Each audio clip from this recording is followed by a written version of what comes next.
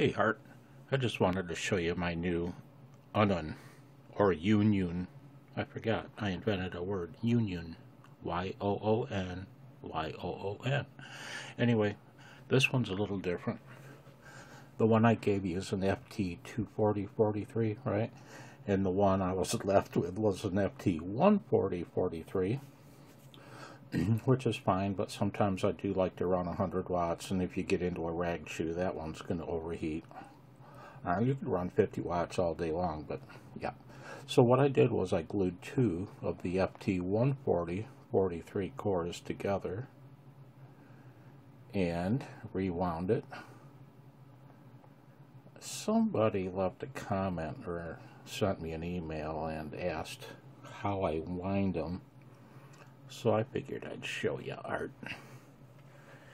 And if anybody else wants to see, here, let me zoom out. This video is going to get a little bit seasickish. Well, I guess we're zoomed out. Art, you told me how you were working on your bedroom lab. As have I been. Just getting started. Let me tell you a tale of two switches. Let me find something to point with. This is my problem. I'm going to zoom in on that. I'm going to pause this again. Hang on. See that? Look at the handle, the bat on that switch. Does that look straight? No. That switch is straight up and down. If you flip that bat, it moves straight up and down on an angle. So, hang on. We're going to have to go with this switch, Art. What do you think? From my college days alarm box I built. Isn't that a hoot? Hang on. Okay, this will get a little shaky at times. You have to start somewhere. So where I start is here. With that twisted pair of wires, right? And I only twist them together to hold them for me. Then what I do, I make 3 turns, three times through the middle, and then I cut the wire. I'll twist another color on right there. That's the common lead, the ground side, and I'll make 3 turns. And then I'll make 3 more. That makes 6 turns. 6 divided by 3 is 2. 2 squared is 4. That's my 4-to-1 tap.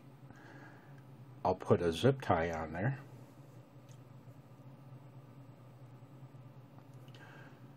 Just to hold it for me. And then I cut the wire to make it easier to handle. Continue around 3 more turns, and that's the 9th turn, which in this case 9 divided by 3 is 3 squared is 9. 9 turns, 9-to-1. And I do the same thing over and over and over again for each of the different taps. And when I'm all done, you'll end up with the last turn. That is 21 turns on this UNUN, which is 49-to-1.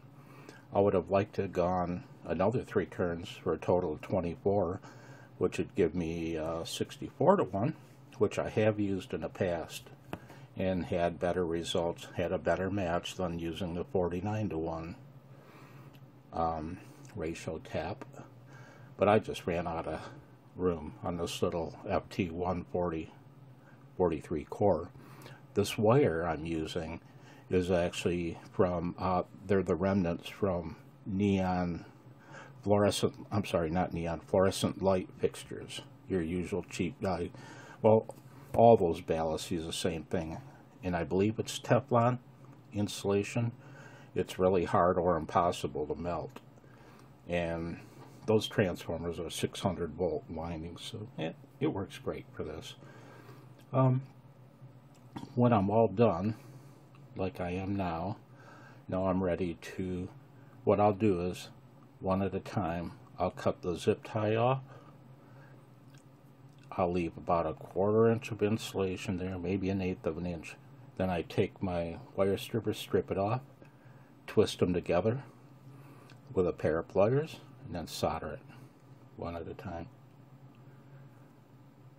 And that makes my UNUN common lead 50 ohm input, 4:1, 9:1.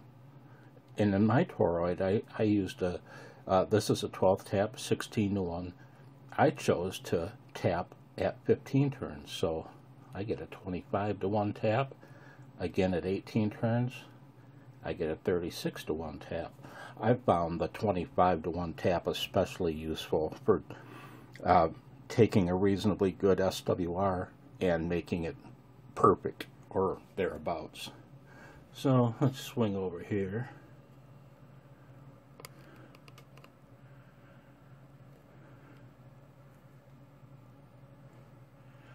Those are,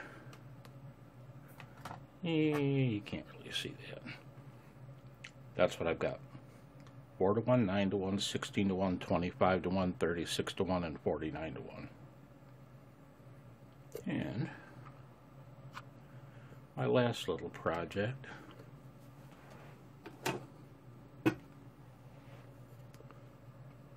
Brother Man Art, field strength meter. Now I'm going to have the switch is to turn on or off an FET front end amp.